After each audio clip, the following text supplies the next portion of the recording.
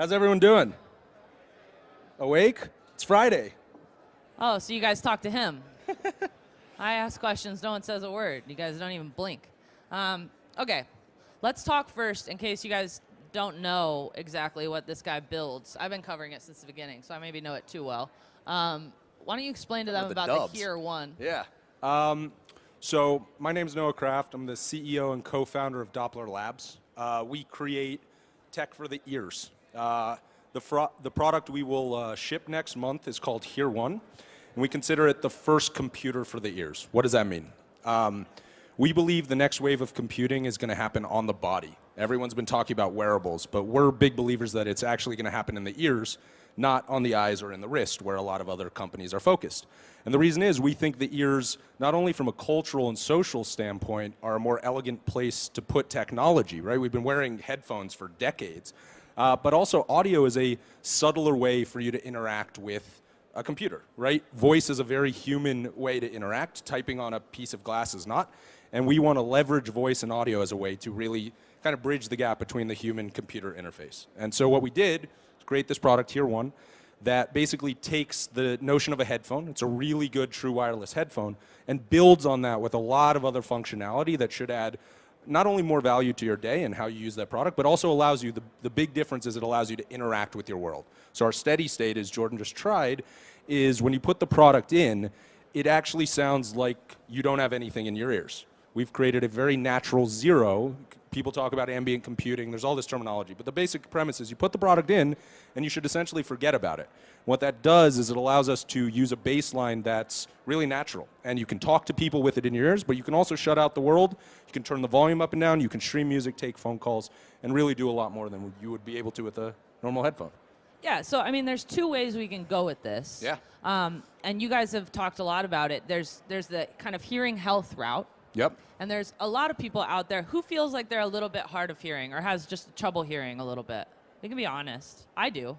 And Okay. the issue is that it's like young people feel like, oh no, there's nothing wrong, I can hear, Sure. it's all good. But the truth is there's a lot of us out there. Yeah, and I think for us, we think noise is pervasive, right? And so whether, quote, you have a hearing health issue or not, the idea of superhuman hearing, we think, really applies to everybody, because there's no scenario where you can't make it more ideal. Right now, for example, I can hear the din of the lovely people who are all around us, you know, fraternizing, talking, right? And let's say you and I were trying to have a very intimate conversation and not one that's so public, or we're at a restaurant. With our product, what you can do is you can sit down, and for example, we have directional mics. So you can turn on the directional mics, you can turn on our restaurant mode. What's going to happen is the entire background is going to go shoo and go down, but your conversation's actually going to be totally intact. And so that might not be the thing that you need every day, but there are certain environments where that's really beneficial. Or, for example, because we have this pass-through that you just tried, let's say you're listening to music in your open office, right? And what happens right now is if someone comes and tries to talk to you, you have to take whatever apparatus you have in your ears fully off to interact with someone. With our product, you're listening to music, someone comes by, you literally tap it once, pass-through goes to what we call bypass mode, and that just mimics the exact audio of your ears. So you have a totally normal conversation. Oh yeah, I forgot to print that. Tap again, you're right back in your music. The flight attendant comes up to you on a plane. Same thing. I want a ginger ale. You tap again. And we're trying to create these very fluid UIs that whether you have a hearing issue or you just want to have a more fluid auditory experience, we want to provide that to you. And again, use the headphone as kind of the baseline to do that. Well, and what I find so impressive about it is that this isn't, and you guys should know this too, this isn't passing it into the computer of my smartphone. This isn't going to some data server somewhere far away and crunching the numbers. This is all actually happening within your ear. Yeah, there's actually 4 ICs in each of your ears, 3 mics, and the product's, you know, the size of a nickel. And that was not easy to achieve. And to your point, because it has to be 0 latency, all the computation has to happen in the ear to create all this augmentation and transformation. So then that begs the question of like, what's next, right? Because it can live tune my world. I can listen to concerts in a different way. I can have a conversation in a different way. I can listen to my music in a different way. But when we're talking about AR, right, that's a whole nother layer of information, right? Totally. And so people use AR, mixed reality. We call it layered listening. That's kind of our terminology. We've built, so our goal for the future is what we call kind of smart listening. The idea that right now, even though the tech we've created is very magical to your ears, you have to still control it manually. And so you have to take out your phone and use our app interface or tap the buds. And for right now, we think we have a pretty elegant UI, but it can definitely get better. So our goal long term is, let's say every morning you walk into your office and you turn it on Spotify, and you, because you have our tech, turn on office mode, which is a certain filter, and you turn on the directional mics because you know you're going to have a conversation. Right now you have to do that manually.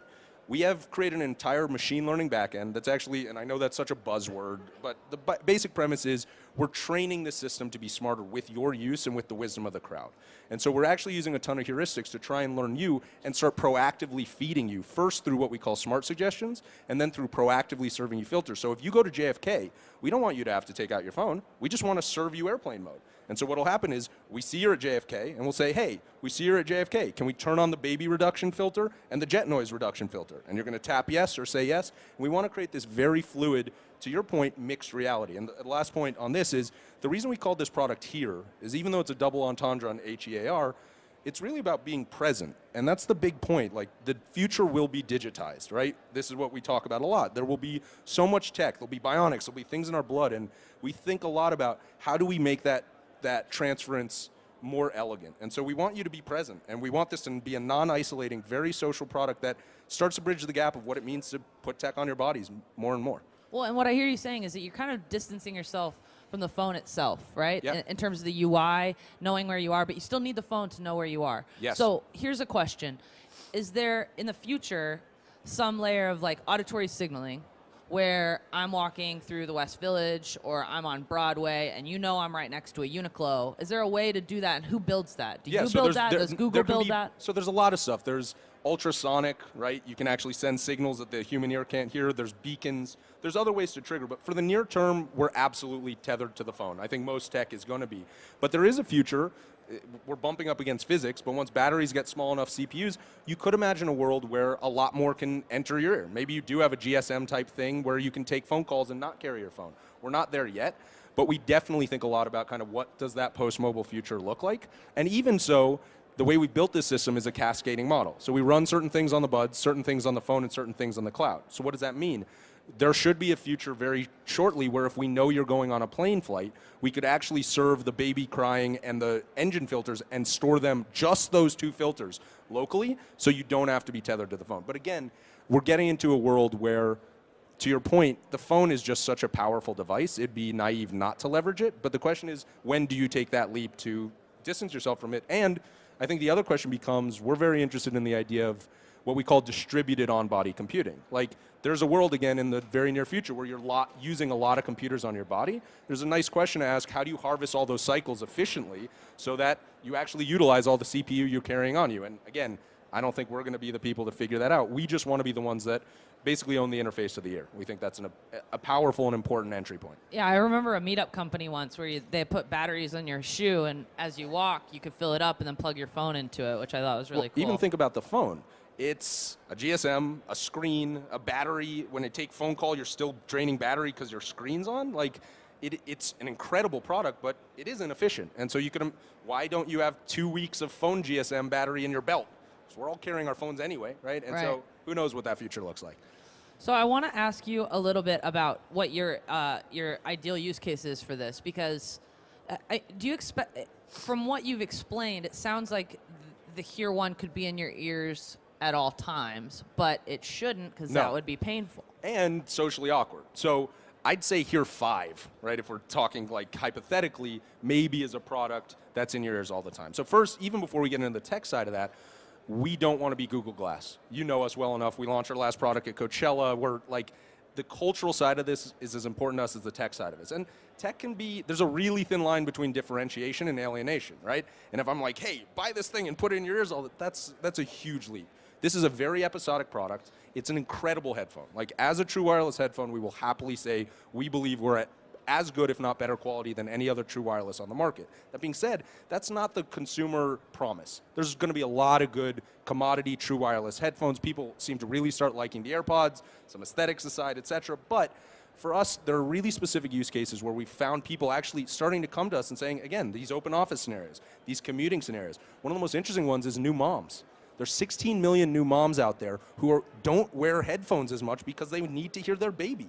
We solve that problem. And so we're really interested in saying, hey, who are these cohorts of people where having access to the world around them, and again, with full fidelity, and we're talking about this, until you try it, we've spent most of our time making sure it sounds like it is the world. It is your ears. And that's a big deal because it allows you to have that. So to answer your question, we're actually in the we're beta testing right now. We know we have an awesome product, but we really want to find the users who find unique use in this and maybe even have a pair of wired headphones on the side that they use just to run around with. But this is when they go to a restaurant. And to your point, one of the biggest cohorts that has come to us is APD, audio processing disorder, and hard of hearing, because there is a huge gap in the market where if you don't need a hearing aid, but you just need a little help, or autism, PTSD, these are all auditory processing. We have white noise. We have the ability to manually control frequencies. If you have tinnitus, we can actually pull down certain frequencies, or you can manually. And so once you have signal processing in the ear, the spectrum and the tool set we can give you is pretty vast. You said something about your AirPods. Yeah. I mean, we going there? Yeah, we're going to go there because Apple is like the biggest consumer electronics company in the world, and they jumped into your pool. Yeah. And well, we knew that was going to happen. Yeah, and the products are different in plenty of ways, and I could listen to you talk about it, but in reality, it's a threat. So what's the plan? So what I'd say is, one of the good things about being a smaller company, we're not that small now, we're about 75 people, is I don't need to sell tens of millions of units, right? And frankly, outside of Apple, there's been a lot of other people who've made claims in this space that have fallen flat. And we've talked about this a lot. And we delayed our product. We were supposed to ship end of last year. And the reason was we knew we had hit a standard. We just wanted to be able to scale at a level where we could go big box retail and make the promise to the consumer that every single Here One you buy will have no connectivity issues, will have none of the Bluetooth stuff that has happened with other wireless products, because if you're buying our product, especially just from the headphone functionality, it has to be on par with anything else, and if not better. If you're getting rid of wires, you can't have dropouts. And so we said, look, we're going to delay, we're going to make sure the product's perfect, and to your point, we think really the only competitor is AirPods. We're a more premium product at a more premium price point, and I think there's definitely room for both. That being said, if you just want to run around pair of headphones, the AirPods I think are a good option. But if you want something that's truly sophisticated, a computer in your ears that gives you a lot more functionality, we think we will set the standard, definitely. All right, what would you say is the greatest challenge? I mean, because educating the user on something like this is hard, and there's nowhere to go test it. I'm lucky enough to have used this product. I know what it's like, but even to write about it is a challenge. It's tough. I remember the first time I was trying to write a headline for it. It has to be short, but it has to explain what it does. I had no idea what to do. How do you explain to someone, these people who have never used this product before, hey guys, what the hell they're spending like $300 on? You know what I mean? Like, no, it's a really good question. So again, you know us well enough. So this is our third product. Our first product was an earplug called the Dubs. Then we did it. Jordan covered the Dubs. So this is awesome to be sitting here because you can imagine the first time we met, we had like 7 employees, and she's like, "Oh God, I'm gonna go meet with this other entrepreneur," and it's OG over here. Exactly. Got to go out to Brooklyn. We started in New York. Anyway, the point being, it's not easy. And so in this space, you have a very sophisticated group. Yeah, guys, you're sophisticated. Sophisticated group of CES tech-savvy individuals where I'm using a lot of highfalutin language. To the consumer, we are selling a true wireless headphone. That's a premium to the AirPods. Full stop. And if I can get you with that, and you heard the audio quality, like it is a killer headphone, that's a win. Because then I get in your ears. There's a good analog, and I'm not making any claims or anything like Apple in the sense of scale, et cetera, but like Steve Jobs had it right when he called the iPhone the iPhone. He could have launched a pocket computer, but everyone said, what's a pocket computer? He was smart enough to say, look, there's already phones in people's pockets. We're going to leverage the phone to get in your pocket. We all know the iPhone is much more than a phone, and it's easy to forget. The first version didn't even have an app store, but it's become this indispensable thing that we all use. We follow that playbook and say, look, if we can get into your ears by saying, buy us as a headphone, we are a beautiful, true wireless option, and then seduce you and allow you to learn all these different features, that's great. Now, that being said, if you're going to come to our website, we're going to give you all the information you need. If you want to dig, we want to provide you with everything. But again, we don't want to I would never say to a consumer, this is an in-ear computer. These are smart, true wireless earbuds. Small, with real-world sound control. Well, what's real-world sound control? Come on the journey with us and learn a little more. And so it's a great question because you do need to simplify things when you're going to the mass market. And I think we spend a lot of time making sure that we can, one of our partners the Tao Group. And they invested in us early on. They're incredible dudes, and it's always funny being in Vegas. And one of the greatest quotes that they told me is they said, first get them in the door, then double the prices. Love it. It's an incredible business act. Like, that makes, you need to get people to adopt. You need to get into people's ears, and I believe that our tech is differentiated enough and special enough that if you buy us a headphone, you're going to turn to your friend and say, dude, this is so much more than a headphone. You have to check it out. I feel like you're in a little bit of a tougher spot, too, because, like, you can look at a couple different models right here. You can look at Google Glass, and they gave the definitive, picture of Google Glass is Scoble in the shower. With a selfie of Google Glass, which was like, okay, well, no normal person wants to buy that product now. Oh, you just ruined it, right? And then you have Snapchat Spectacles. They didn't give that to us. Reporters, tech journalists, anybody who's, a nerd or geek had to go buy that, okay? They never seeded us with review units. And so those are two totally different marketing tactics, and I think we know who won. But if you remember, so to jump in, like, I got to be honest, I think we did the Spectacles play first. Here Active Listening for us was a Spectacles. Coachella. You're right. It was Coachella. It was a constrained. Spectacles were a toy. Only 10 seconds. Put it on your eyes. Have fun. We did that a year ago with a constrained product saying, use it to curate music. And, of course, they are on a much larger scale. But I totally get Spectacles did it right. But then again, you have to think, Spectacles is, in a lot of ways, a toy. There's no true technological feat there. Yeah, it's cool to put a camera in such a small space, and the Bluetooth, that's great. But you guys have a highly technical product. I mean, this is new technology. So you have this catch-22 of, do I seed it with the people who will understand just how powerful this technology is, or do I seed it with the cool kids? So I think you do both. And I think, again, because you can take our product, open your phone, pair it immediately, and just use it as a wireless headphone. The barrier to entry. Or you can go through our 3-minute onboarding. I think, for me, the better analogy, because you're using the eyes, is I think Beats did a great job, and I think more importantly, we look at Tesla a lot. Tesla is a car, but you perceive Tesla, because they've done a great job, as being much more than a car, because they have digital, right, and they have app updates. I think Tesla said, look, everyone knows Tesla's a car, but they know they're much more than a car. I hope we can do the same and say, look, everyone knows we're a headphone, but we're much more. That being said, there is nuance to this, and we're very aware of that, and I hope we have the self-awareness to, not jump the shark, and really, to your point, both explain how this is different, but also say, look, you can use this as a headphone. Okay, and I have time for one more. So I want honesty in this, because this is one of those. And Jordan, if you were I would never give you anything but. If you were in our audience earlier, I did ask this question to Fitbit, so I'm sorry if you're hearing a repeat. But it's a good question, I think, and I don't want bullshit. So what is Doppler's greatest strength as a company?